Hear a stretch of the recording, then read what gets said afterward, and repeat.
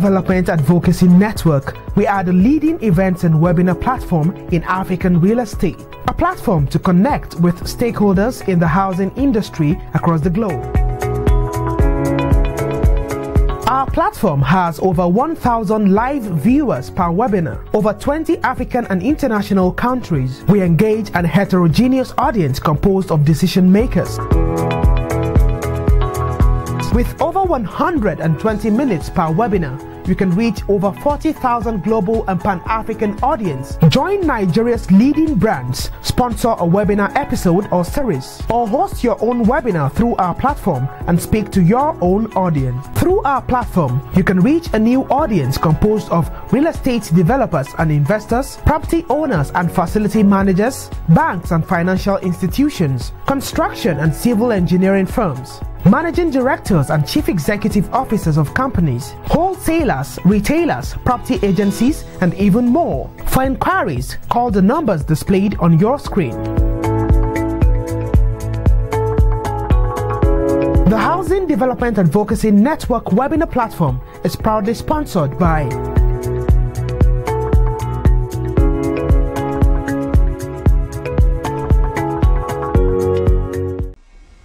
The quality and quantity of available housing stock in any country measures the development and quality of life of her people. On housing development, I make it my top priority to bring to you trending housing information and day-to-day housing plight of Nigerians. If me as a civil servant working for my country cannot get access to housing loan, I don't know what else we can do. Can you imagine that somebody will pay for 2 years rent and he's not sure of the next 3 months money in his pocket? I also analyze the housing policies and strategies of government with stakeholders. Let the federal government next level be seen in the area of housing. Nigeria deserves to be housed. Housing issue is a journey of 1,000 miles. I don't think that anybody can pretend that we're going to close the 17 million homes gap in 5 years. Housing development is your one-stop source for housing information. Join me.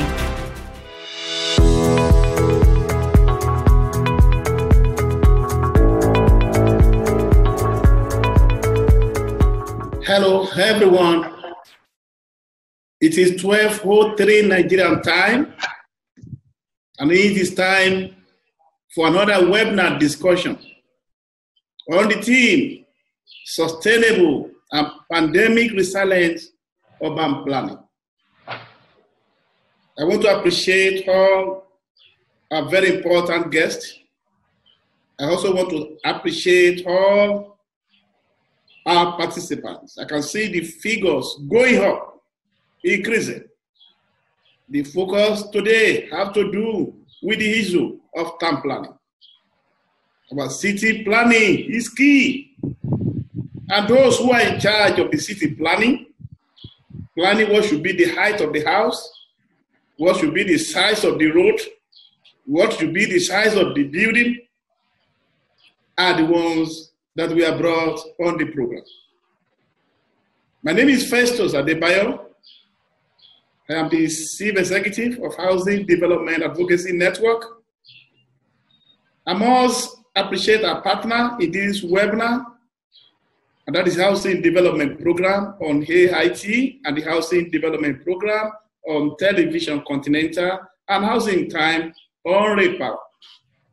I must thank all our partners in the media who have already connected, willing and waiting to receive policy statement from our guest speakers. I appreciate all of you and thank you for connecting. With me, folks that will be focusing on the subject of today.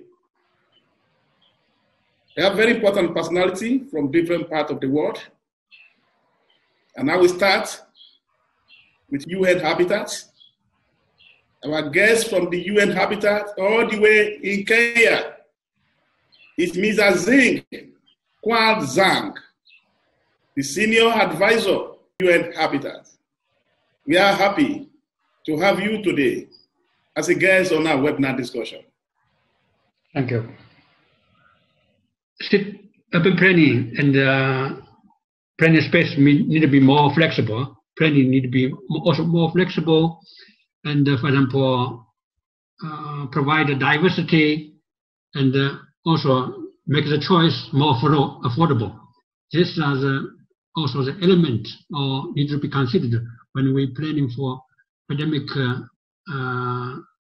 resilient cities.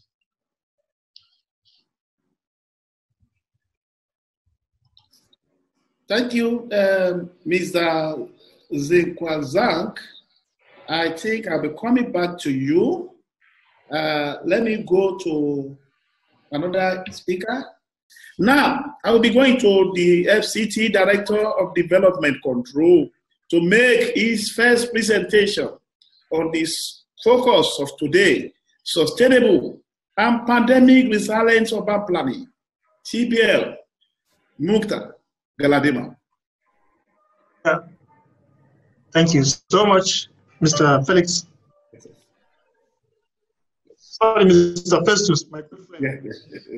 I co-participants, our viewers and listeners, it's a pleasure once again having you.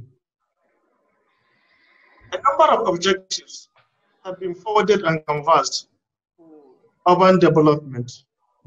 Some of these include efficient and effective spatial structure, affordable housing, reduce commuting time, reduce crime rate, and a very efficient transportation network. These objectives are being achieved through the preparation and implementation of a development guideline, what we call the master plan.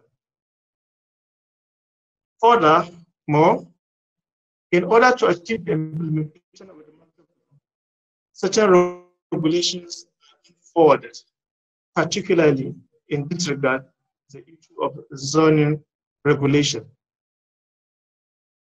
and setbacks, building codes, etc., etc. One thing that I want us to note today, there is a gradual shift from government to governance. We are also witnesses to the powerful effects of the private sector of the economy. So also the interconnectedness of cities, regions, continents across globe. We are also witnesses to the globalization of the economy. So also challenges, policies such as climate change, demographic change, and now to crown it all, we have COVID-19, which is a major challenge to our policy makers and implementers.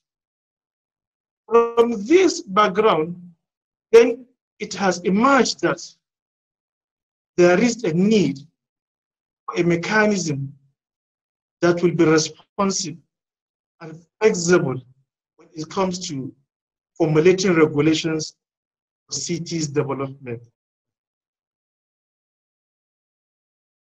I think on this note, it will serve as a foundation for me and for my co-participants that whatever we are doing as city planners and administrators, we need to be open, we need to be more inclusive, and we have to accommodate the principles of participatory approach as regards to city planning and administration. So this is my opening remark. I'll be waiting for additional questions. Thank you. Thank you, my director. You had a very good way to start. Thank you, thank you. You have set the ball rolling. Now, I'll be going to Dennis Papa. Dennis Papa, are you here? Yes, I'm here. We have heard from the city planner. The man who have been planning Abuja for many years now. People like us, when we are going on the city and we observe something to be an anomaly, the next thing you see us doing it is to be calling him. I remember 1 or 2, 3 times I've had reason to snap pictures and then throw it to him. And few minutes you see him sending his boys there to confirm what I have said. So the man has spoken. I want to hear your first presentation today. I met you representing IFC, International Financial Corporation, and you have been talking to the whole world about green building. Please, I would like to hear from you. What is the marriage between you, what you have been saying, and the town planners? I want to have that in your first presentation. Great.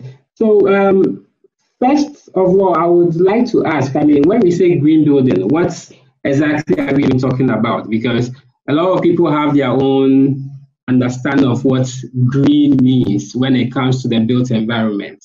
But for us at IFC, when we say a green building, we are looking at a building that is at least 20% more resource efficient than a comparable baseline building in the local market. So if you listen carefully, you realize that my catchphrase is at least 20% more efficient than the baseline of the local market. Because some people, when they hear green building, they think we are trying to compare how efficient their project is or how efficient their building is to another building somewhere else in the world. But no, if we are looking at green buildings in Nigeria, what IFC has done is we have a baseline of how people build in Nigeria, and we are trying to ensure that your new project that you are coming to put up is at least 20% more efficient compared to what people in Nigeria are doing with their buildings. And for the efficiency, we are looking at energy efficiency, we are looking at water efficiency, and we are looking at the embodied energy in the materials. So these are the three standards that we look at when it comes to green building. Now, how important is it? What you see is that one of the key benefits is green buildings help to build some resilience against future energy prices. So as I mentioned, we are looking at energy efficiency, and if you design your building to the extent that it is very energy efficient, it doesn't waste energy. It means that in future, when price increases, when fuel prices or energy prices increases, you really wouldn't be affected because already you designed your building to use the least energy that is to be used. And also what we've also seen is that when it comes to planning, once your building is green and you have that green building certification, it prevents your building from becoming obsolete. For instance, in the next 5 years or the next 10 years, there may be some changes in the building regulations of a particular city, which would mean that some old buildings would need to be retrofitted to be able to meet that particular standard. That's the new building regulation is requiring. But if your building already is green, what it means is no matter the changes in the regulation that comes, it is going to be at par with it. So we've seen that in a lot of markets, the value for buildings is much higher because we see it to be we see it to be something that is much more valuable for people compared to the ordinary buildings. Yeah, so I'll leave it here, and then if anybody has any other question, we can just follow up on that. Thank you, Mr. Dennis. I'm happy you started by telling us what you mean by your green building and your own definition of it. And by the time I come back to you, I already started having questions for you. We use questions to hear more from you for the purpose of digesting this our topic for the day. Now, I'll be going to Mr. Idris for Nahami. We'd like to have your presentation on the topic of today. First presentation on sustainable and pandemic resilient urban planning. What is your perspective? Thank you so much, Barrister Festus. Good afternoon, Nigerian time to the participants. It's a pleasure. Yeah, sustainable pandemic resilient urban planning. I think this discussion is supposed to have even taken place as far back as 200 years back. Not that is, we are even late discussing this. I so much envied the town planners because they are the God, G-O-D, small letter G-O-D, of the earth. It is the town planners that design that this is a place that people should reside. Yeah. They design the community, they design the rural area, they design the towns, satellite towns, the peri-urban, they design it. And people follow strictly what they have designed. So we have people who have 1 room, we have people who have 2 rooms, 3 rooms, either bungalow, either flats, we have 3 bedrooms, we have duplex. But it is whatever they plan that people follow strictly. So what have they done?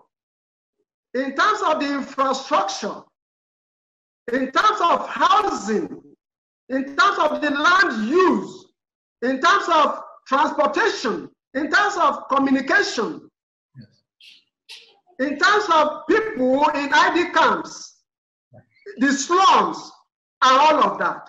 So town planners are our God on planet Earth. And sustainable, what is sustainability? It should be safe for everybody. It should be affordable. It should be inclusive for everyone. And everybody will wish for more. And when you talk about resilience, look at the type of pandemic we had, and we are still having. It causes across planets. It causes across continents, across countries. Are we resilient? My answer will say no. The entire world is thrown into pandemic mood, running helter-skelter. But I believe we've taken care, based on the advice and suggestion of the town planners, who would have been in a better position if they plan a community to have primary health center, to have schools, to have good energy, to have a fantastic waste management system, and we have enforced that the regulations is carried out. We would have been better for it. So they are our God on earth. So I want to seize this opportunity to tell them that they should continue to do that, which is good, and enforcement. Because regulation is useless if there are no enforcement and penalty. So regarding energy, is the new way to go. All town planners, I envy you so much. As I've said, you are to come up with a regulation that any building, any community that presented a design that does not have an escape route. My own escape route is the alternative energy, the complementary energy, the renewables. Such, no matter how small it is, should be returned for resubmission. That until we see your escape route, what is the alternative you have for renewable energy? Wind, solar, whatever is available in the immediate environment should be greatly tapped into. So thank you so much, Barrister Festus, for bringing me on board. I'm happy you are representing me here today to ask some questions from the town planners. I'm happy that you are here, and I'm happy I have my reasons for putting you in the team. I must confess that sincerely, I just discovered the importance of town planning recently. I'm happy you are calling them God now, the small God. Even if a developer wants to do anything, the first person that go into operation is the town planner. They are the one that will discover the place. They are the one that will say, this is where go there. If that planner does not do their job, we cannot talk of housing. This is the fact. So I appreciate you for appreciating them and appreciating their roles. And that is why we have decided that we are going to partner them in the AIHS, Abuja International Housing Show. In fact, they've called a particular day, I call it a town planner day, to let the whole world know that these people are important. Even though they are not running a publicity, a campaign to tell you they are important. We have discovered them, so we will do our best to keep telling the whole world how important they are. So now let me go to the former commissioner for physical planning. I would like you to look at what Idris has said. Idris said, appreciated you. He mentioned your roles, and also look at what the TPM Mukta Galadinawa, the way he started.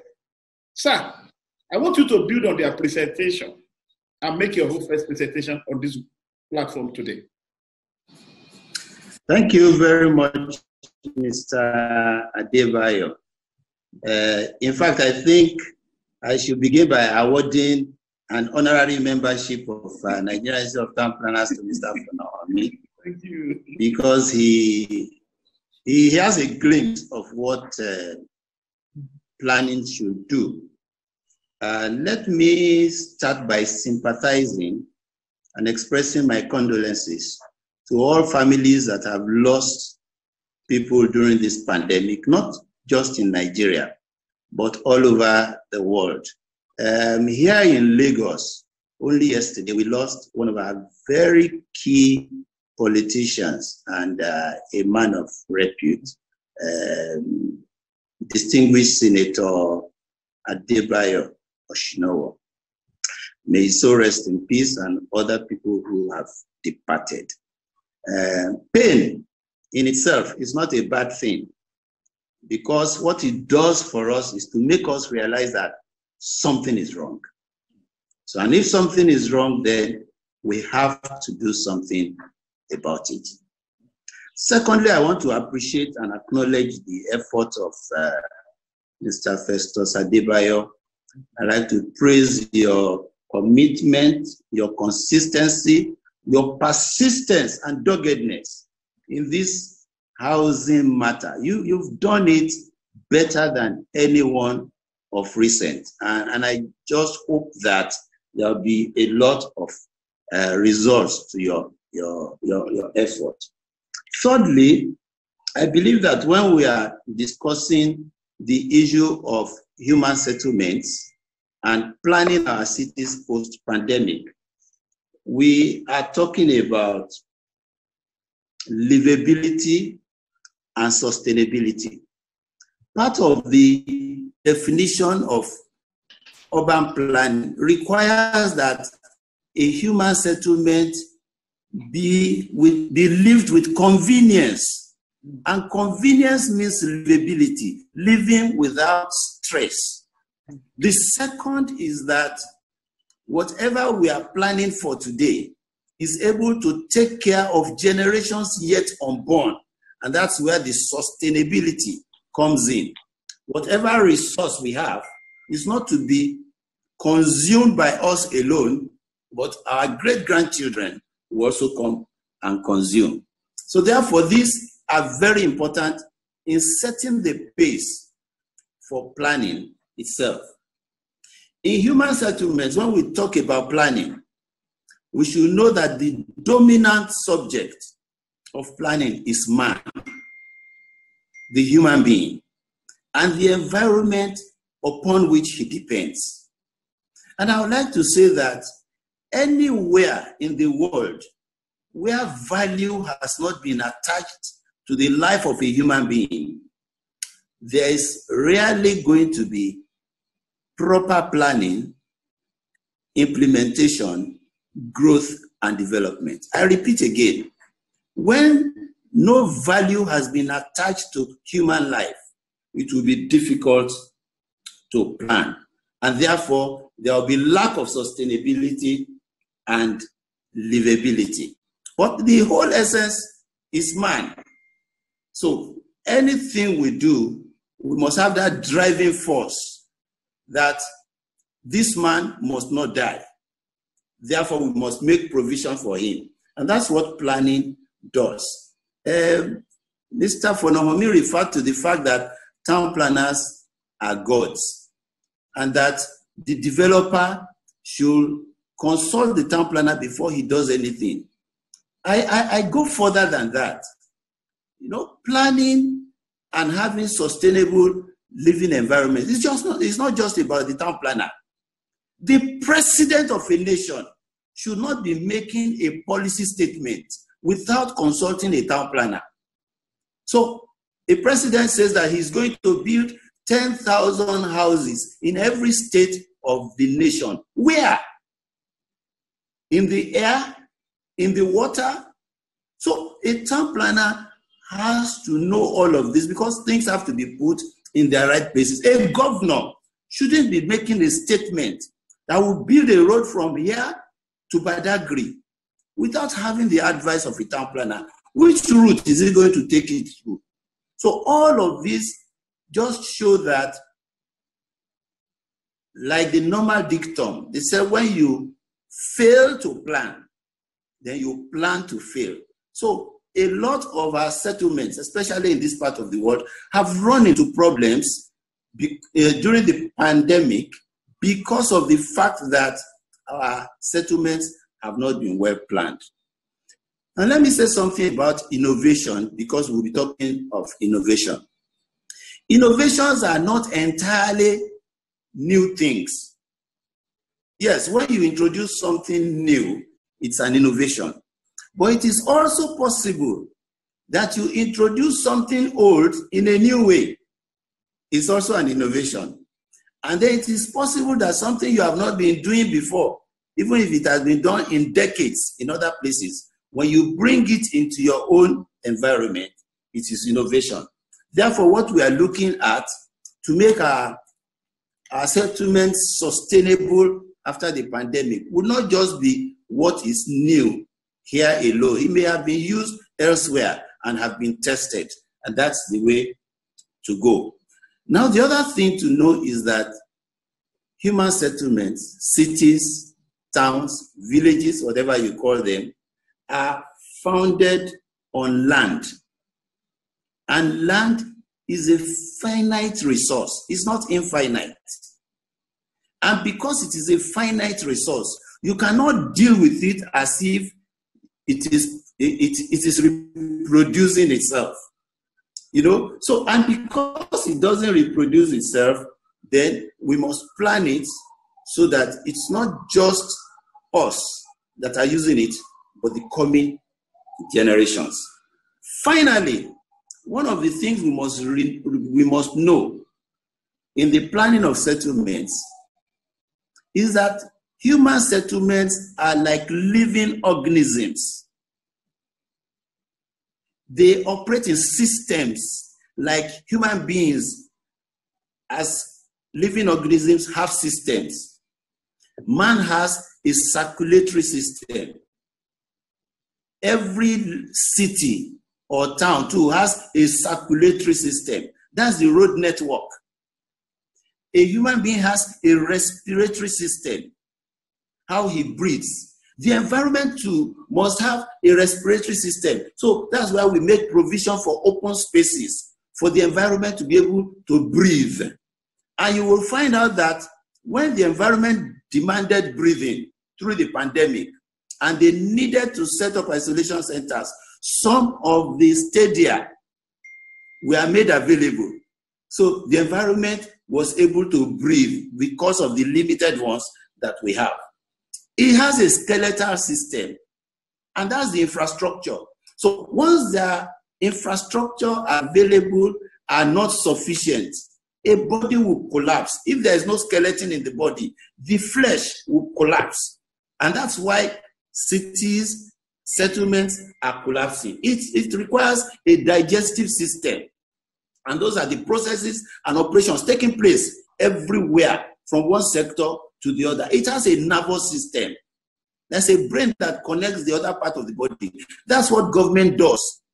and coming with various information from one sector to the other to make the city system work. It has an excretory system, which is our waste, how we treat our waste. And it has a reproductive system where we reproduce. We have industry, we have agriculture, we have all sorts of things, until we begin to view human settlements from that perspective, that it is composed of a system within systems, and that all of them are interconnected, and that we must bring the real stakeholders, the professionals, to participate in their organization. We will not be able to make much progress. I'd like to leave it at that. Thank you. I must appreciate your contribution. Tamplana Tony Aide, you have, as usual, lived up to our expectation again today. You have made some sensitive statements that I want my colleagues in the media to please take note. The president cannot be talking of producing 300,000 of housing projects without considering the input of the town planners. The town planners are very key, even when considering the issue of where to allocate road extension and all sorts of things. We must begin, just as I said in my press statement of yesterday, that it's time for the professionals to come together and take their rightful position in this country.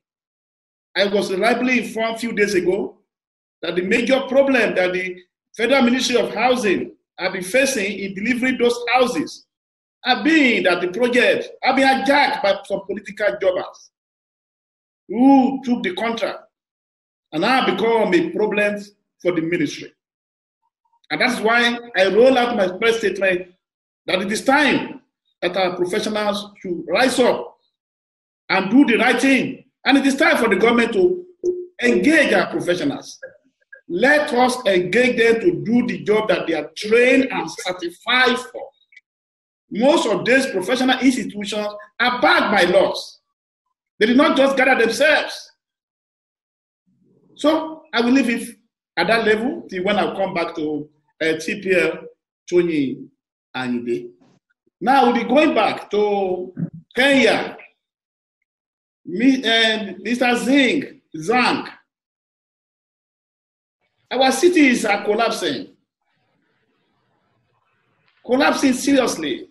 And a lot of people are blaming the government. Some are even blaming the people who are the town planners that are in the service of the government. Please, I want you to talk to me on the issue of incorporating the human dimension to urban and rural development. What is the best way, having just experienced the lockdown of COVID-19? So if I understand, you want me to talk about the rural element.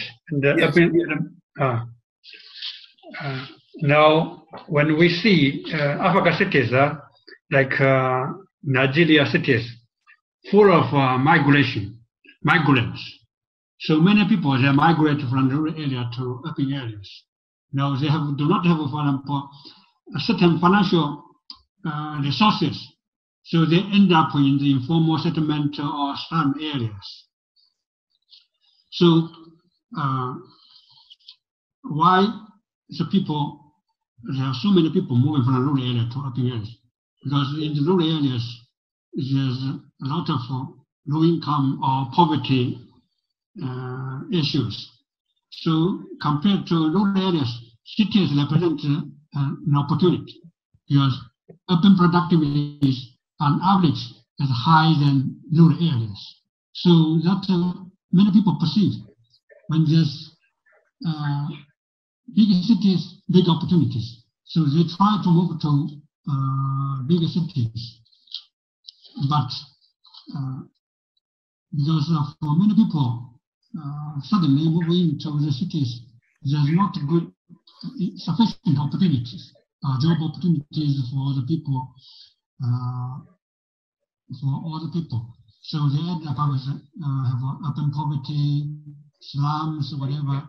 So So the best way to address, for example, slums, low income, urban crimes, so to address the urban-rural linkages. So we should promote, for example, urban-rural balanced development. Particularly, we should, for example, also not just develop, for example, big cities like Lagos. We also need to develop mid-sized cities and also small towns. So this small towns, mid-sized cities can function as a linkage between larger cities and the rural areas, and allow more people to find opportunities in small towns and in the mid-sized cities. So to avoid, for example, the explosive demand for infrastructure, because African cities also lack of financial resources. They have, for example, municipal revenue per capita is much lower than the world average. So they do not have sufficient resources to provide infrastructure and affordable housing. So it's a gradual process, for example, accommodate many people at a small level and mid-sized city. So make for the more national distribution of the population. So that is one way. Another way is, for example, promote the. So we are, for example, now during this COVID-19 pandemic, many people are talking about innovation, the technologies. For larger cities like the engine of national economic development, particularly like Lagos, how can we find the advantages of the technology edge in the cities? How can we promote, for example, more value-added economic activities in the larger cities? So that's also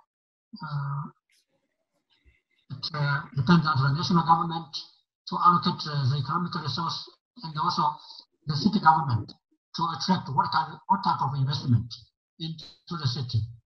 Thank you. Thank you. Thank you. Thank you. Thank you, Mr. Zhang.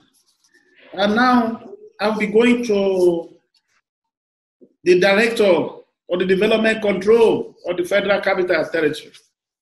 I already have 2 questions for you here, and I'm going to add my own. So I'm going to push to you 3 questions at a time.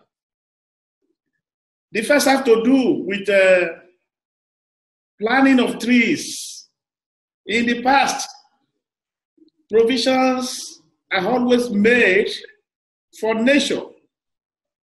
I've been asked to ask you today, are you still following that in FCT? Then I have another question talking about the security, which we need to consider when we are planning. And the person sent a message to me, I should ask you, that most of the CCTV in the Federal Capital Territory are not working. How are you able to do some of your job in this area? Now, my own question to you. TPL Mukta. There are lots of standard mass housing projects in FCT. How did they, I don't know how they were able to be standing without you guys knowing. What is your department doing? I want you to roll out a policy statement on this. We must stop substandard houses. I have seen, I remember the other time I saw you supervising a particular place in Lokogoma. More than 2, 3, 4 times. How do we do a lot of prevention than kill in FCT town plan? Thank you. We're able to arrest an offender who violated our terms and conditions of grant of regards to tree planting. Secondly, now it's mandatory that we are able to grant you certificate of habitation until number of trees are planted within that property. 3, we are in collaboration with Department of Parks and Recreation to ensure that for every single tree that is felled, we must have 3 numbers to replace 1. Because looking at the climate change globally, there is need for trees to help us sustain the environment and protect the environment. As regards to the issue of security in the FCT, some times back, a contract was awarded for installation of CCTV throughout the capital city. But somehow along the line, something happened which is beyond the Office of Development Control. It has to do with the FCT Police Command and the Office of the IGP. As regards to the issue of abandoned mass housing and substandard housing, important, let me reel out the history of mass housing in the FCT. During the reign of Engineer Abbagana, certain individuals and corporate entities were identified as competent housing developers. They were allocated plots covering about 100 hectares. The intention was they should develop these houses for the low-income earners. Unfortunately, there was no adequate planning for these projects. What I mean planning in this context, the structural plans of such districts and the detailed land use plans of such districts were not prepared. Allocations were made right away from the drawing table. So no consideration was given to infrastructure, facilities, and services. And most of these allottees, they were given time limits of 6 months to start development. So once they collect their letters of allocations, they move to site without recourse to Department of Development Control as at then. So whatever they received, they moved to site, and then most of these places were not open. They were in the big bushes. So they moved to site, commenced development without proper supervision. Consequently, somewhere along the line, by the time some of the districts were detailed planned, most of them were found to have been on proposed road corridors, proposed corridors of services such as sewer and water line. And unfortunately for most of these developers, they didn't have our building plan approvals. Now the consequences are obvious. We have seen flooding in Lokogoma. We have seen buildings on water lines. We have seen buildings on proposed road corridor. One thing about the Abuja Master Plan, in as much as it is flexible, it has never given room for compromises as regards the issue of corridors for infrastructure, facilities, and services. We can accommodate anything, but we cannot compromise infrastructure or corridors for infrastructure, facilities, and services. So that's why you see us, we have to cover some of these corridors. So in short, there was a kind of disconnect, lack of synergy between the planners and the administrators and the developers. That's why when you go around most of these mass housing districts, you see some of the development within floodplains, some of them on road corridors. But we have to implement the plan as it is, because so much amount of resources have been committed into the project. At this point in time, we cannot jettison it. We have to enforce, we have to implement it as planned. Because taking an illustration of, let's say, water pipeline coming from Lower Osuma Dam, going to Apo to Tansis along Wasa Road. There is no way you can say, okay, let's fear up the pipeline because of this interest. No, it has to go. For most of these plants, we are built without approval. Most of these properties were built without approval. Where we are trying to make a kind of damage control as regards to granting as built approval, we have to go by the provisions of the plan as regards to infrastructure, facilities, and services. As I'm saying to the world, there is no compromise as regards to provision for infrastructure facilities. Because Abuja is the dream of all Nigerians, indeed Africans. This is one city that we are all proud of, that yes, it is planned from the scratch, it has been implemented, nurtured by Nigerians and Africans indeed. So there is no way we can just sacrifice it and compromise it because of certain institutional weaknesses perpetrated by some people. So what is right must be done right. Thank you.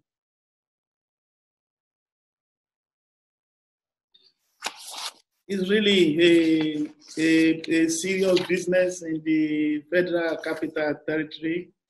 And I don't envy my brother in the development control at all because of the nature of the job he's doing there.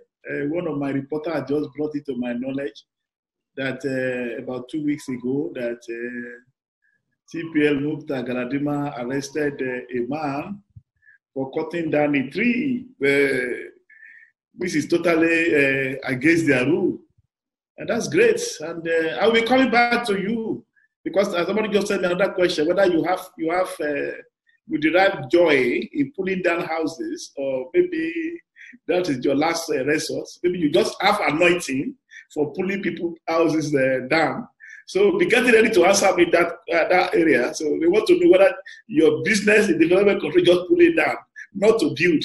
I believe you answer me. So this is it for all the people that are connected to us in the media. So you can all hear what the development control of the FCT has been doing. Really, it's not easy job especially for those in development control offices in all this Federation of Nigeria. People use their positions all the time. We have cases of people who have built houses in the green areas in the FCT. We have many of them.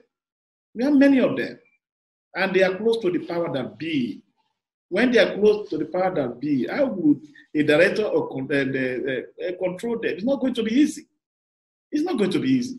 That will be taken into Mr. Idris. Mr. Idris, we have been living in Abuja for some years. And today we are discussing sustainable and pandemic resilient urban planning. You know what will be happening? They told our people that are living in the slum, in different villages in Abuja, to be using water to wash their hand every minute. But some of those people don't have access to water. They told them to be using water, but there's no water. So I don't know what you would like to say with the solar that we have just talking about. You mentioned about solar, the new alternative. You get what I'm saying? So what do you think is the way forward? Our city must be well planned. I see people coming every morning from Masaka to Abuja. Then you see, hold up, some of them are coming to the city. Is it that it is not possible for those companies to have their branches in those areas? And that's one area I'll be also talking to TPL Tony Anyede to please tell us, must all the people come to the city at the same time? What is the way out? So, Mr. Idris, please. Thank you so much, Barrister Festus. Before I go to that, I will want to quickly chip in something to what Town Planner Ayinde said.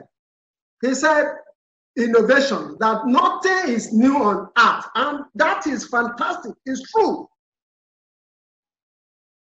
Our fathers are residing in a mud houses using thatched roof. My grandfather to my mom, the bed is an orthopedic bed built with mud. Orthopedic bed. So you can imagine that they have foresight. So I want to go with that innovation, which has been developed by Mocha Foam and all the rest now, and called orthopedic bed. We've been using it before. We've been using fridge before. They call it amu in the Yoruba area. So nothing is actually new. Then let me talk about Hdan. You know, migration is natural. To you, you see it as migration But the people migrating see it as escape route. They believe that they are not provided for in terms of infrastructure, road, water, light, good environment. So they want to go to the city to enjoy those facilities, thereby overpopulating the city, because the city has no plan for that. Now to Abuja FCT. It's a wonderful thing. If you have been in Abuja since 98, and on the airport road in those days, it's a tug of war. But today, because of adequate planning, you can see that the 6 lanes, everybody are fantastic. You that is going to airport road can go, Jabi can go, Lokogama can go, City Gate can. The flow is fantastic. And that is what we are saying. Everything revolves around the town planners. I keep saying it. They are our God on earth, planet Earth. But one big gap that I've noticed is issue of monitoring, enforcement, and penalties. If the town planner has said each and everybody should plant a tree, but when they are building, nobody visits them again. You discover that the guy have used the space for car park. So Adebe, the town planner and their team are going to do the enforcement, monitoring, based on what they have proved. They will have stopped the guy immediately, but they will not be there. They will wait until the construction is completed. Then they will go and mark for demolition. That is reactionary. That is reactive. Is punitive. Prevention is always better than cure. So the enforcement should be strengthened so that by the time the builders are building, and one thing I appreciate about them, they require you to put the architect seal, to put the planner seal, to put every seal. But after the approval is given, did they follow up? If somebody has gone to borrow the seal of Barrister Festus, just for approval purposes. So, as much as they have planned the mass housing, they are not being considered, just as town planner and they said. Government, before making any blanket comments, should consider the town planner. The mass housing we are saying, where should we have it? Then the urban slum. The Bible even recognizes that the poor will be in your midst, and that the rich to take care of them. What are we saying? A big man needs a driver. He needs a dry cleaner.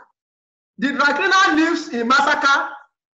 Where the guy lives, you did not make provision for road, no provision for water, no provision for light. The guy will want to sleep with you in Maitama.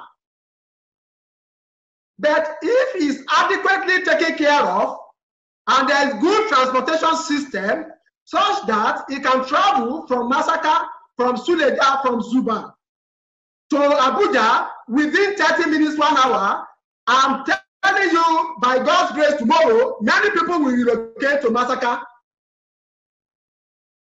So the planning people should really help, so that all the waste that we are gathering that are attacking the climate change, the environment, can be managed. People are turning waste to wealth in some other countries, in some other climes. What are we doing? What is the recycling? We've been hearing what is happening in Nigeria. So those are the areas we should look at. Otherwise, our environment will not be happy with us. It's just as if a rain is falling and there is no proper drainage. If we find this route, it must create a way for itself. But if it is properly planned, even it can be harvested, recycled, reused. So thank you, Barrister Festus. The town planner, everything still on their desk. Thank you, Mr. Idris. I appreciate your contributions. And I'll be coming very soon to TPL Chonyanyide. I have a lot of questions for him here. And a lot of people asking questions. That some people say town planners are not part of the building team. How true is that? How will the COVID-19 pandemic impact our cities and communities over a long time?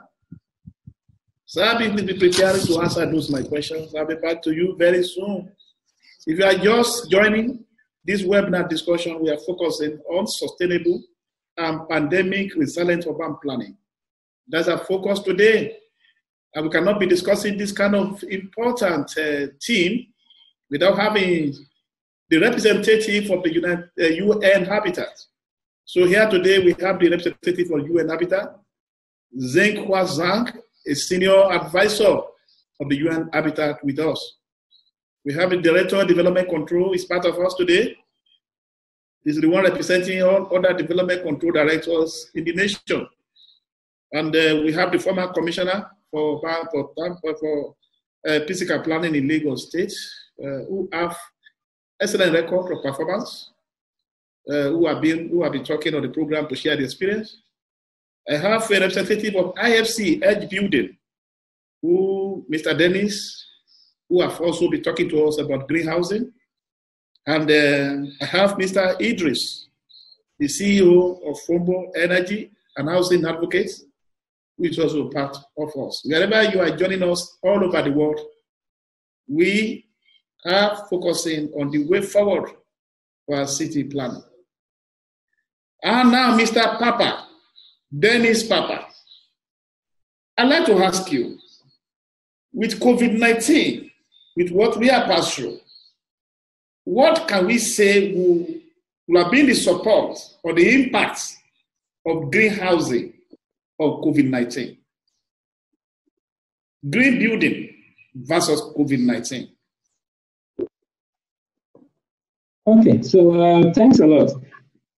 I'd say it's even more important than ever for us to be looking at green building now, because of the functions that green buildings play. Currently, if you realize, the one of the main cure, even though there is no vaccine, the safest place to be is to be in your home, right? To be in your home. And if you're in your home and your building itself isn't built to be green, how can you really get yourself cured? Or how can you really enjoy yourself being at home?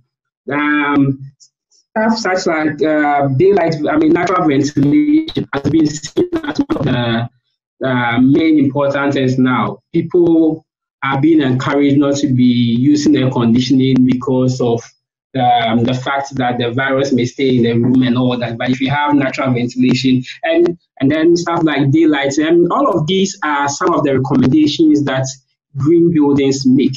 So in effect, green building, when the building is built green, you are protecting yourself from all of these pandemics. And I would also like to state that, elsewhere, for instance, during the financial crisis in 2008, some countries actually used the opportunity to improve upon their green buildings. You can talk of the USA and then the Republic of Korea and Germany that actually provided some financial stimulus for construction at that time. One, so that it could help boost jobs, it could help improve the construction industry in the country at that time. So this also brings an opportunity for governments across the developing world. what can we do in a time like this? I mean, even after the pandemic, what sort of contributions can we put in the construction industry to help? I mean, to help improve people's livelihood. And one way of looking at it is to ensure that we take advantage and then make sure that projects that are coming up wouldn't just be just ordinary buildings. There will be buildings that would be pandemic proof, so that in future, if there is any other outbreak or there's any other problem, we would be comfortable knowing that we have very safe buildings to be in. Right, and there are a lot of other research that is even showing that even in green hospital, the rate of people getting well, it's better than hospitals that are not green, all because these hospitals have the requisite measures in there that helps the sick. Yeah, I will leave it here for now and then take any questions. When I come back, you will have to expatiate more. What make a house to be qualified as a greenhousing? And then how can we make a house to be pandemic proof? Because I'm sure some of the listeners will be interested in know how to go about this. But at this point, I'll be going to TPL, Tony Ande. I have told him my questions, but I need to repeat them. Question 1 for you. Former Commissioner for Physical Planning in Lagos State, a senior town planner in Nigeria. We want to know from you, from this question, that some people said that town planners are not part of building team. How true is this? Then the second question is, how would the COVID-19 pandemic impact our cities and communities over time? And I want to put my own third question to you, which we are going to answer within 3 minutes, sir. And the question is, what are the lessons that your institute, Nigeria Institute of Town Planners, and your professional members have learned from COVID-19 that you can now put into future practice? Thank you very much. Let me start the way you enumerated the questions. Yes. I think one needs to appreciate the low level of awareness of the field of urban planning. I'm happy. And that's why you can pardon anyone who says that the town planner is not part of the building team. Now, when people hear of planning, the only thing that comes into their mind is the building plan. And truthfully, building plan is the pedestrian aspect of urban planning. Is the most minute area that the planner is least concerned about. Because there are frameworks sitting in themselves as a system within which a building plan must sit. And if those frameworks do not exist, the building plan itself is null and void. It is like building something on nothing. A nation like Nigeria is supposed to have a national physical development plan. How do our capital cities connect? Where are our airports? How are they relatively located? So if there is an airport in Lagos, does it make sense for another one to be in Abeokuta because it is a state capital?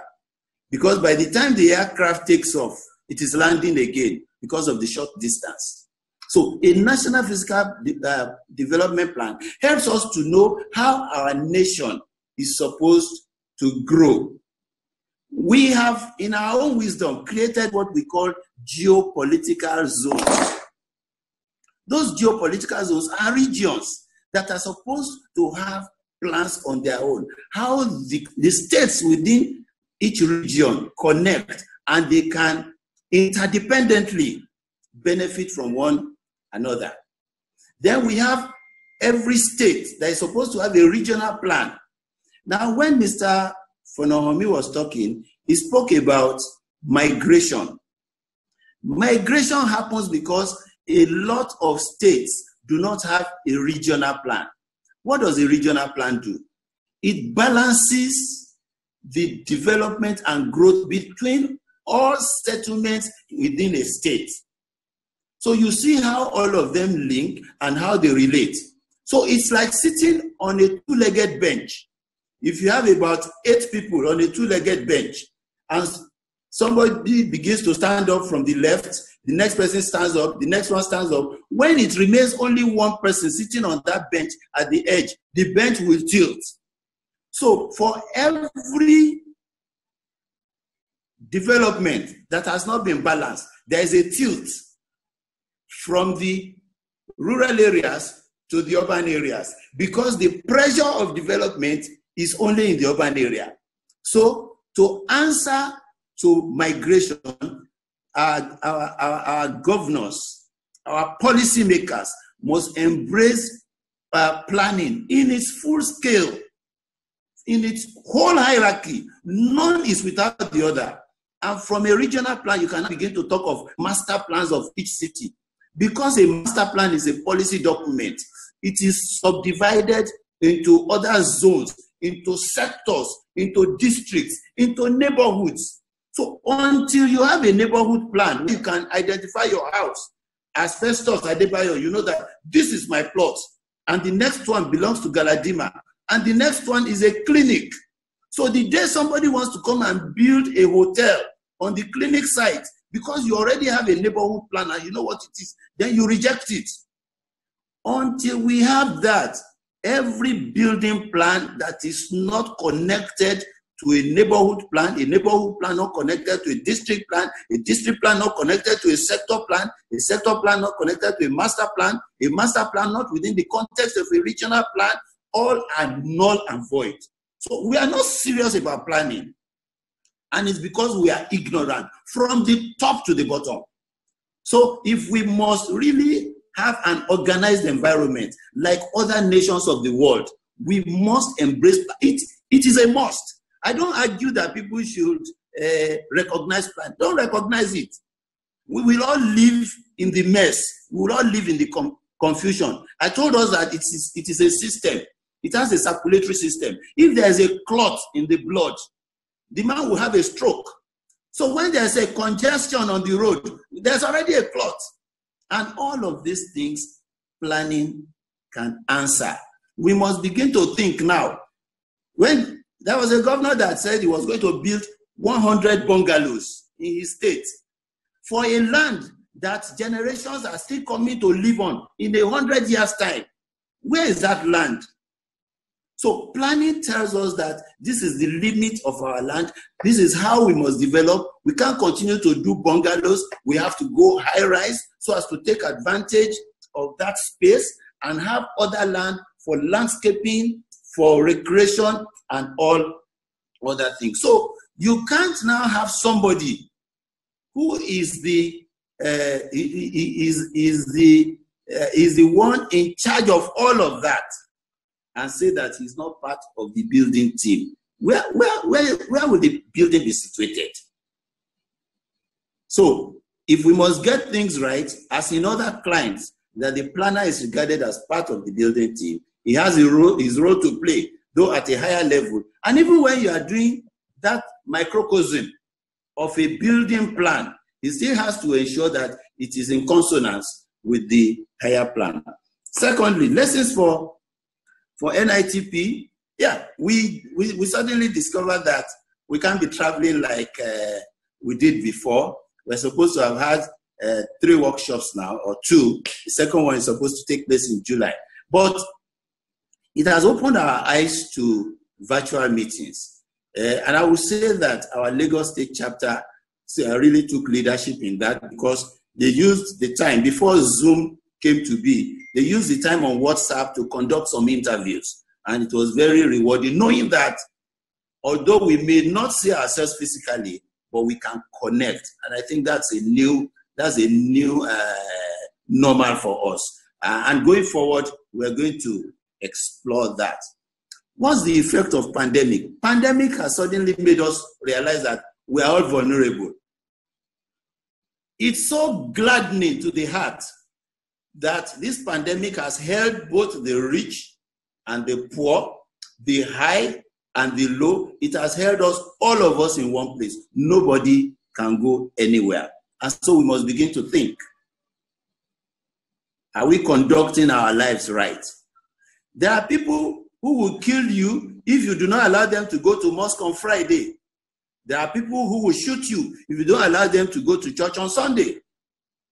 Pandemic has made us realize that if you truly know God and you want to serve God, then you can actually serve him in your house. And let's even say that we're not serving him. Let's even assume that we're not serving him. Are we dead? So when somebody is on a duty in the office and he has not finished that duty and he say, yeah, please, I want to go and pray. Does it not make sense? Doesn't it teach us now that service to humanity is the true service to God? That, I think, is what the pandemic has taught us. Thank you. TPL, I will not allow you to go. I have something to ask you so that my colleagues in the media can go with it. 300,000 housing units to be delivered. New agenda for the federal government of Nigeria. What is your message as a senior town planner? Before I move to TPL Mukta, the TPL Mukta cannot be making comment on matters like that. He's still very much in service. But you are a politician and you're also a senior town planner. So I need you to speak about this issue of 300,000 housing units for Nigeria. How do you think they should do it? What do you think is the way forward? What should be the role of town planners? Well, let me say that I am still a public servant, because once a public servant, you are always a public servant. That's one. But two is that as a town planner, my responsibility actually is to the community. The responsibility is to the community, because once the person in the community is not feeling the impact of the planner, the planning has failed. But planning should not fail if those in authority, policymakers, recognize that planning is a tool that will help them to achieve all their promises. That's why there must be a constant handshake between those in political appointments and the urban planners, whether planners in the private sector or planners in the government sector. Because truth is that, see, everything you see in the world is created twice. First in the brain, yes, and then secondly in reality. So the town planner helps to create the city in the brain and puts it on paper. And what we learned in design school is that if you do not fail on paper, you are unlikely to fail on land. And then that plan, because it's dynamic, because you are dealing with human beings, you are required to monitor it and review it constantly, which is what brings me to what Mr. Fonawami said about monitoring. See, monitoring requires a lot of money that government is not willing to commit. Enforcement requires a lot of money that government is not willing to commit. And until we commit money into bringing ourselves under discipline, we're unlikely to achieve it. 300,000 housing units. It's a vision. And I always like to encourage visions. I haven't seen the blueprint of how it will go, but I can tell you that whatever we want to achieve, we only need to determine it in our hearts, is what we can achieve. Whether the government itself should go directly into construction is what I doubt. I think the government should provide an enabling environment. That's one. Two is that for us to be able to achieve this 300,000, we should be willing and ready to industrialize housing production in Nigeria.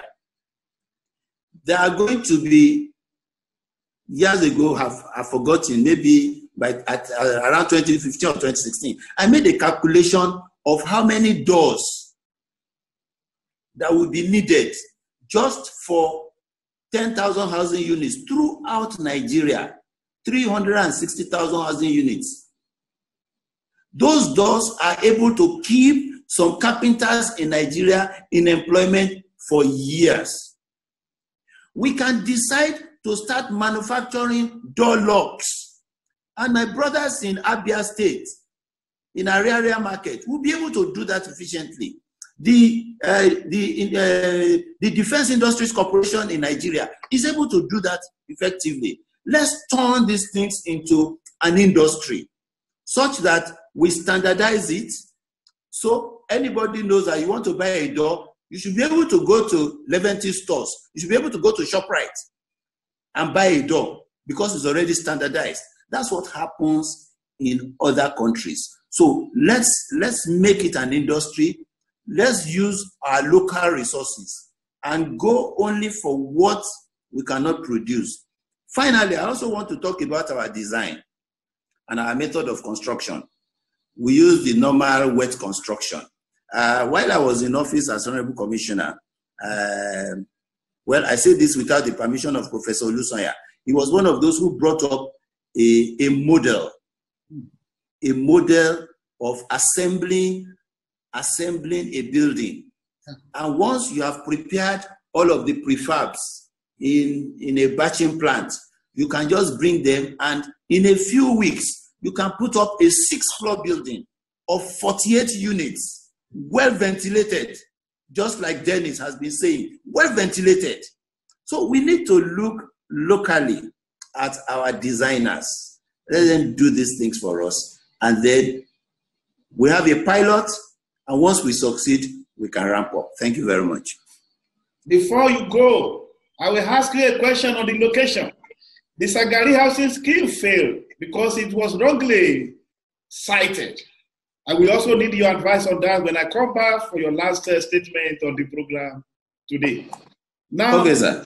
I'll be moving to the town planner. I try to protect him from over. But I have two questions for you here. TPL Mukta, the first have to do with number one. Can any of the panelists explain why physical planning is held in high regard by policymakers in developed countries, why it is a struggle in developing countries? And the second question goes also direct to TPL Mukta. And the question is, how is your agency, the agency for planning, how is the agency planning to stop quackery in the planning profession? This prevents registered professionals from achieving required development. They want to know how you are handling quack in your system. But my own question that I would like to have to you is, TPL Tony said planning have to do with satisfaction of the local dwellers. I will want you to use this opportunity to showcase what you have been doing, that you can say that we that are living in FCT have been enjoying. I know you have been doing well, but at this moment around, I want you to, on your own, showcase your achievement, great thing you have been doing for the betterment of we residents in the Federal Capital Territory. Thank you so much for this opportunity, Mr. Festus. First, let me start with the issue of planning being regarded in high esteem in advanced economy. For us, we are here struggling in Nigeria. Yeah. It has to do with our socio-economic background. Traditionally and historically, we have this planning concept within our traditional settings. You go to the northern, particularly the Hausa settings, settlements were well organized and planned, with traditional chiefs' houses being the focal point, the markets, the prisons, other places of common interest. also in the southwest and southeast. But with the monetization of the economy and colonization of the settlements, some of these things gradually eroded. Yeah, we can give kudos to the colonial masters in trying to classify our settlements and planning for them. But as they left, unfortunately, the Nigerians in us, we have a strong mentality, not appreciating and not maintaining what is good. Consequently, our settlements begin to degrade. And this is not far away from the fact that the government or the policy makers fail to recognize the importance of planning. Because there is no activity you carry on space without input of planning and planners if you really want to succeed. Unfortunately, administrations times past have paid lip services to planning. That's what I mean planning, I mean town or urban regional planning. Just like my senior colleague pointed out, if we had regional plans, master plans, our settlements would have been better than what they are now. Yeah. But all these things, we have master plans being prepared for different and many settlements. Most of them ended up in shelves. So it's one thing to plan and it's another to implement a plan. Unfortunately, people, policymakers have failed to implement our plans. That's why planning is not given that recognition. So long as we don't recognize town planning as a very achievement in every settlement, then we will never go anywhere as regards to city or settlement progressing. Then the issue of quackery in the implementation of plans. If you recall, about a month ago, I went out in the field monitoring development. I spotted a development ongoing. Unfortunately, there was a case of forgery of my endorsement. We've had instances related to professional bodies, attitude of some of that have tried to deviate from what we have approved for them by adding or minus subtracting certain elements in building projects. Thirdly, we have reported instances of some of the professional colleagues who use their seal to endorse wrong drawings or substandard designs. So that notwithstanding, we have several meetings with professional colleagues that we need their support to stem out the type of in city, particularly as regards to building projects. Not that we are sleeping, but we are up and doing. And I make sure that all people that have nothing to do with development control but come for outing, we send them out of our premises. And we do this, we inform relevant professional bodies. And we also request for their assistance in helping us to monitor this development in the field so as to check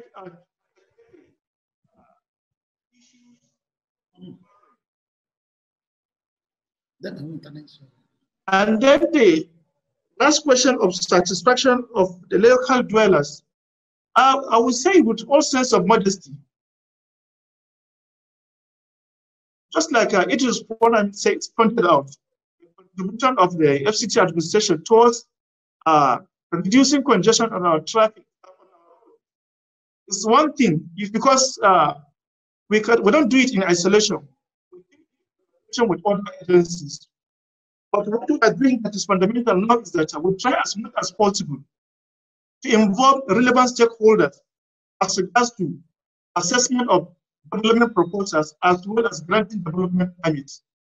And we also try to sensitize communities that will not be seen in bad light, that all we know is to demolish structures. No. Before any structure, we have to go extra mile by educating those concerned why we are moving those structures. Because we believe now we should be planning with the people, not planning for the people. So this is one thing that modestly we can say that we are doing as regards to development control. And then finally, what Idris said, which we have already taken note, is the issue of the low-income earners. Because we see that and we believe that there is no way you can build a city only for the rich. So now we are insisting for every comprehensive development, there must be provision for a single room so that the low-income earners can be part of that development. In a nutshell, this is what we are trying to do. To see that the low-income earners are also part of the city project. They are also integrated in the Abuja project. So in a nutshell, this is what we have been doing as our own contribution to development of Abuja. Thank you. Please don't go, my director. Yes. A lot of people always call you, your agency, as a demolition agency. Though that name was so pronounced on you during the previous administration of my friend and brother, TPL Yusuf. I remember I at the time I had to set up a segment on AIT to be featuring your representative every week with the motive of enlightening people. Do you really have anointing for pulling people's houses down? Is that your joy? Because in the past we used to have a minister who said that whenever a house is pulled down, that is when he's happy. Please tell the whole world, tell us your own feeling. Is it that you have your hobby is pulling people's houses down, or tell us, why do you pull down? Is that your last resort? On the contrary, Barrister Festus and other viewers and listeners, to demolish a structure is not an easy task because it pains us to see that a structure has to come down. But you see, we have to do it because it has become necessary. Sometimes we are doing it to safeguard lives and properties. If we don't do it, there may be colossal loss of lives and properties. And sometimes, because all of us will believe in the Abuja dream, we have planned for this city. And this city is the pride of all Africans. We must gain that plan, we must see the sanctity of that plan, such a way that it must be respected. Otherwise, our dream of having a national capital will just be a mirage. So, to say the least is that we're not happy, we love the structures, we are not. But how to do it, it has become a necessity to do it. Thank you so much. Thank you. I'm one of those people who can attest to your activities. That is the problem with Festus. Some people are my friends, whereas some people have been firing there. I remember a minister called me this morning and said, Festus, you are firing from different channels. So I have no reason to fire any missiles to development control. And in fact, I can testify to what they are doing. So we want to encourage you to keep doing your best and let it be on your record. Just like the way I brought TPL Tonya Ide here, he did not know that I monitor his activities in Lagos State as the Commissioner for Housing. So today, for physical planning, today I can testify. I'm sure if I tell you some things, he will not believe it. I was party to it when he was the Commissioner. So I hope also the future will acknowledge you, your contributions to physical development of the FCT. And that is we have reached the end of our webinar discussion today. Our time is fast spent.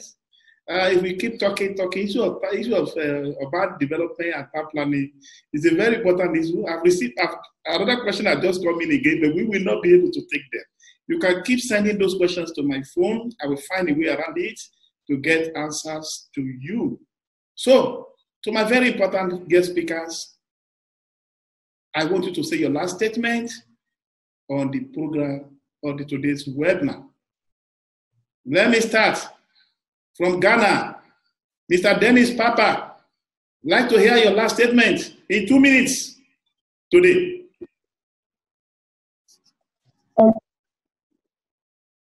Okay, thank you, Vice Chancellor. So, in a nutshell, all I want to say is, this pandemic actually provides us with an opportunity for us to shift towards green construction. And possibly some other countries are even thinking about zero carbon buildings that do not emit any carbon at all.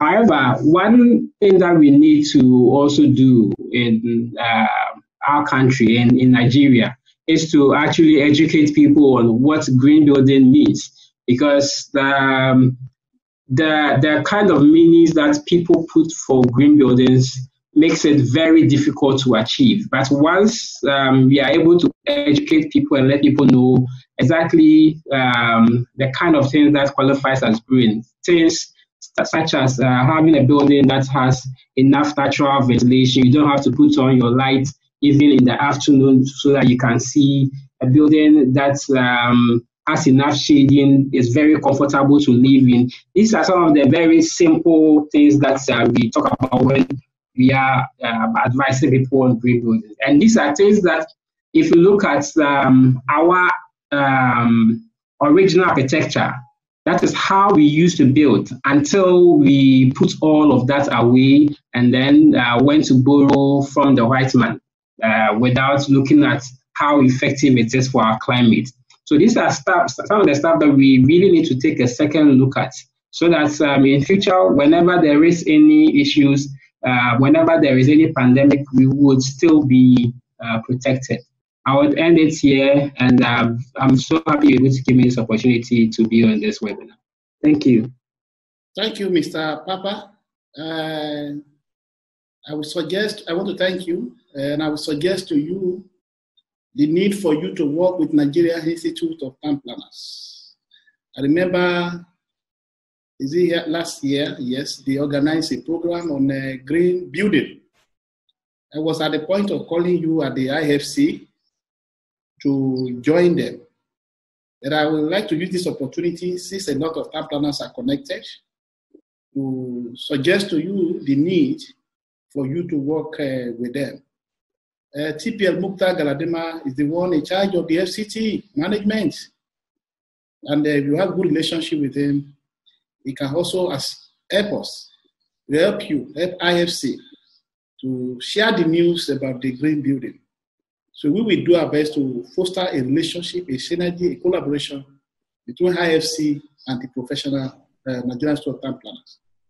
Now, I will be going for the final statement. I will not take my friend from UN Habitat because I've just sent him a message. He's having problem with the network over there.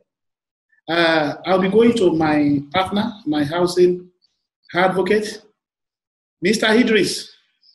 I need you to round up your statement today on this platform. Thank you, Barrister Festus.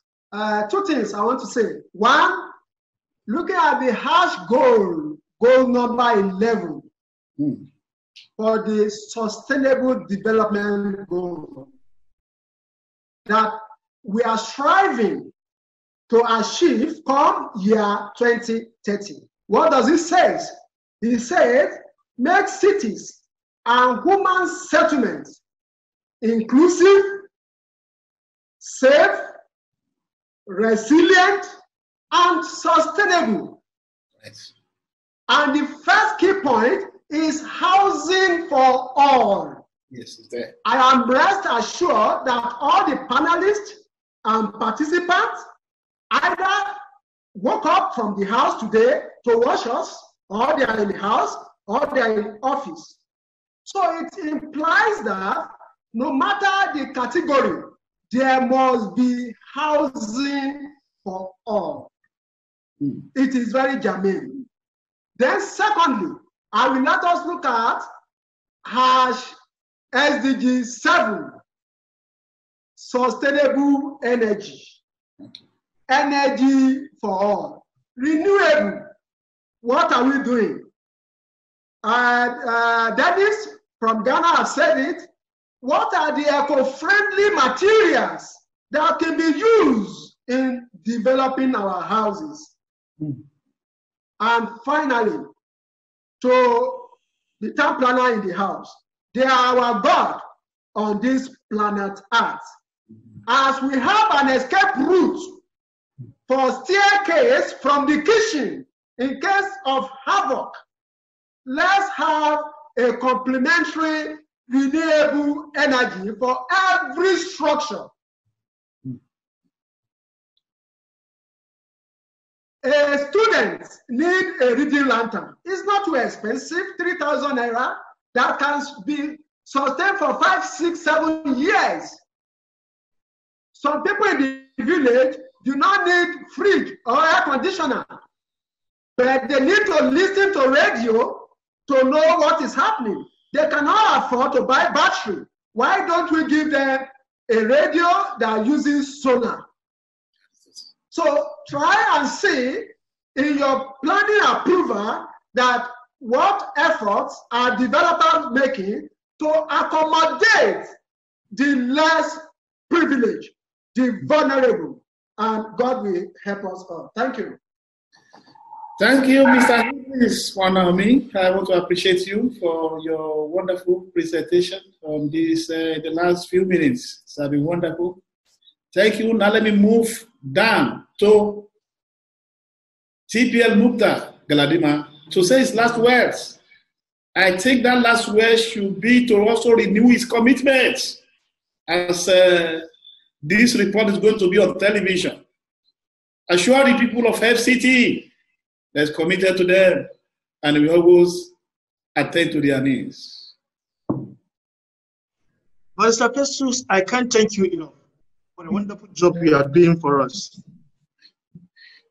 As I started in the beginning, so I shall end.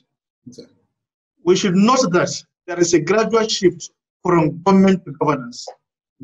We should note that the private sector of the economy are becoming more powerful. We should also note that interconnectedness between cities, regions, and continents are getting closer. And we should also note that the economy of the world is becoming more globalized. Then there are challenges in terms of climate change, in terms of demographic change, in terms of the COVID-19 pandemic. In view of this, there is no way we have to also rework our policies. We have to review our standards. Thank you. We have to make it inclusive. We have to make it flexible to accommodate the needs of all shares of life, in terms of low income, medium income, and high income. Based on this, we have opened our doors and windows. We welcome contributions. We welcome criticisms from all and sundries so that we can meet our work better and enhance our service delivery. We are not minding, we are not forgetting that we need to be on ICT 247, and we are working hard to make sure that we enhance our service delivery so that everybody will carry it along. Thank you, Minister. Thank you, my director. I'm pleased to hear your commitment. Thank you, thank you. Now, like to hand. Yes, now, yes, I can see it, Mr. Singh Zhuang. Mr. Singh, we want you to say, I think this issue of your audio has really affected you today. I think I will look for a better opportunity in the future. I will send the message to you on WhatsApp. We'll schedule maybe one-on-one with you all the way from Kenya. But for rounding up this program today at your hand, we need a closing remark from you. A closing remark as an important message we like the participant to take away. Last word.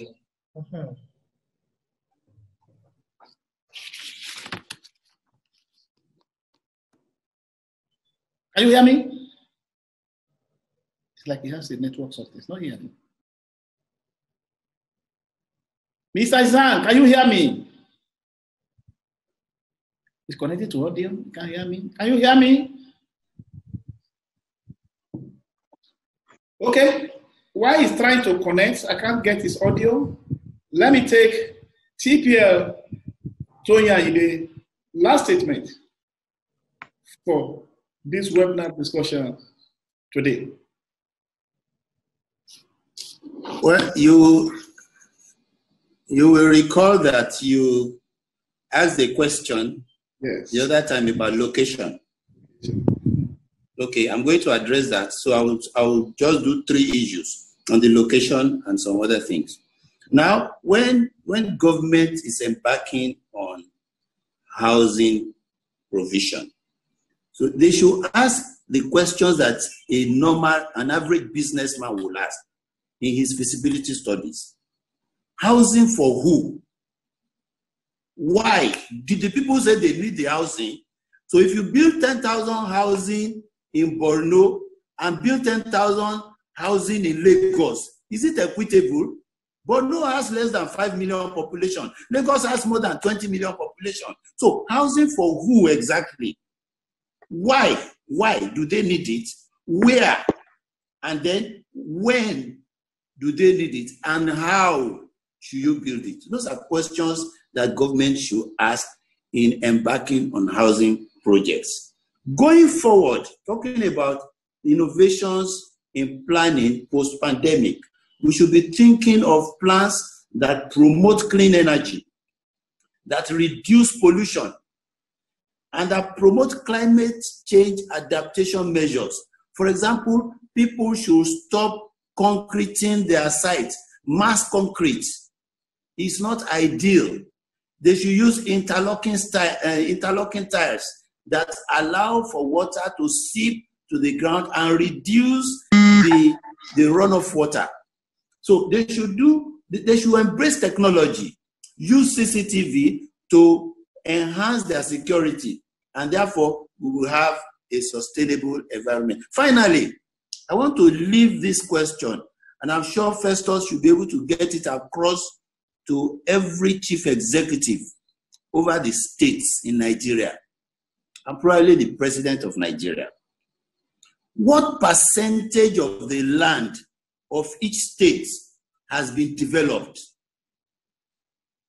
What percentage is left undeveloped? And considering the fact that states and the whole of Nigeria are a going concern, because in the next 50 years, in the next 100 years, in the next 200 years, we won't be around. Will those states still have land for development? Thank you.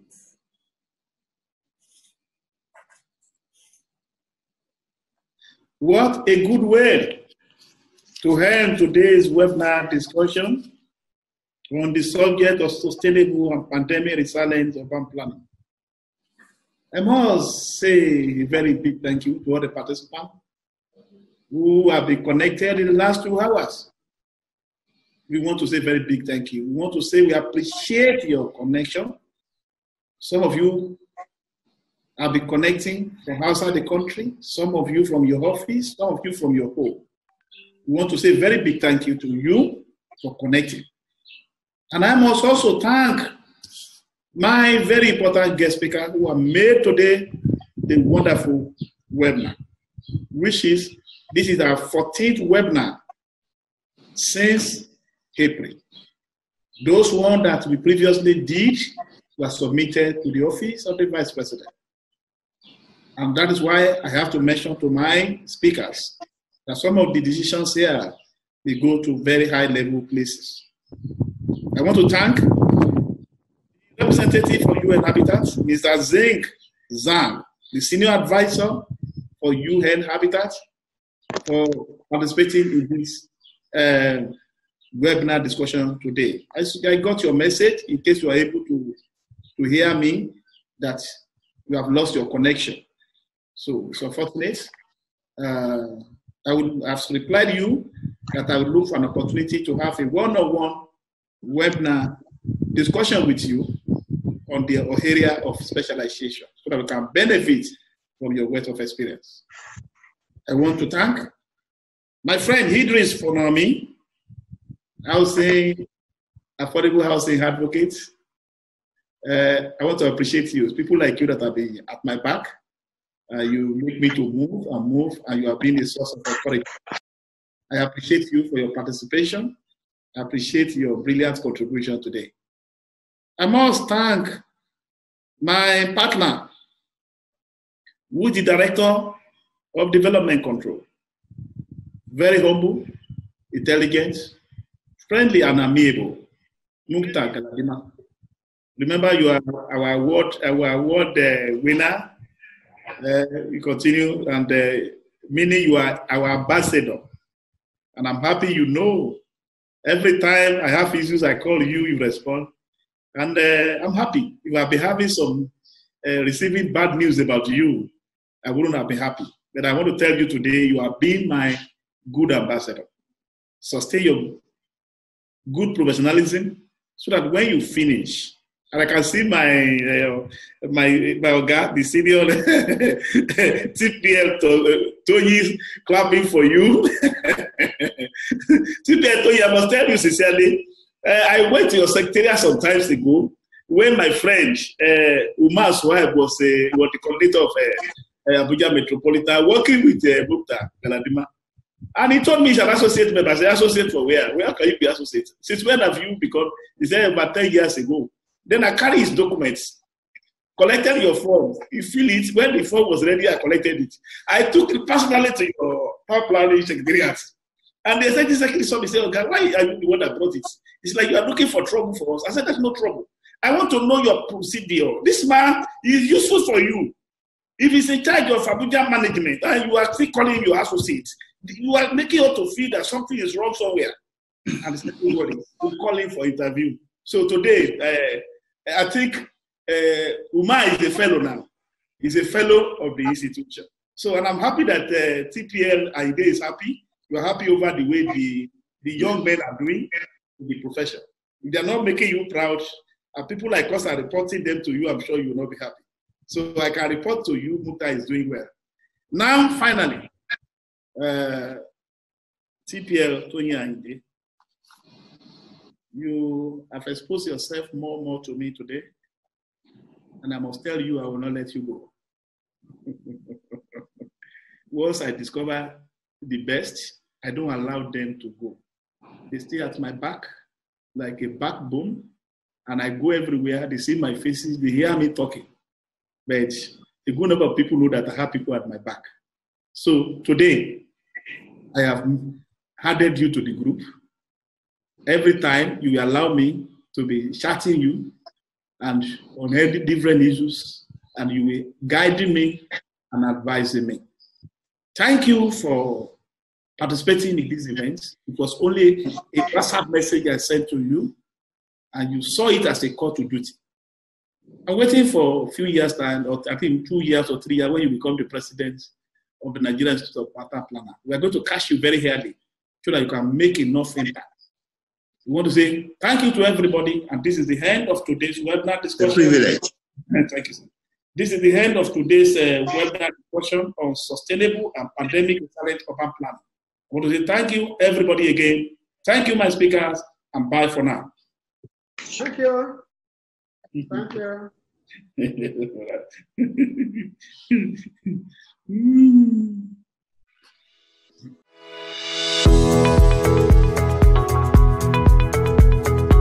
Housing Development Advocacy Network. We are the leading events and webinar platform in African real estate. A platform to connect with stakeholders in the housing industry across the globe. Our platform has over 1,000 live viewers per webinar, over 20 African and international countries. We engage a heterogeneous audience composed of decision makers. With over 120 minutes per webinar, you can reach over 40,000 global and pan-African audience. Join Nigeria's leading brands, sponsor a webinar episode or series, or host your own webinar through our platform and speak to your own audience. Through our platform, you can reach a new audience composed of real estate developers and investors, property owners and facility managers, banks and financial institutions, construction and civil engineering firms, managing directors and chief executive officers of companies, wholesalers, retailers, property agencies, and even more. For inquiries, call the numbers displayed on your screen. The Housing Development Advocacy Network webinar platform is proudly sponsored by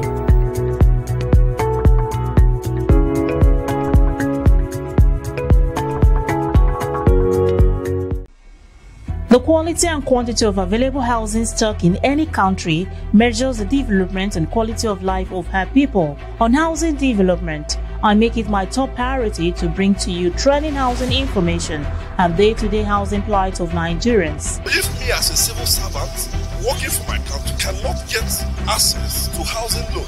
I don't know what else they can do.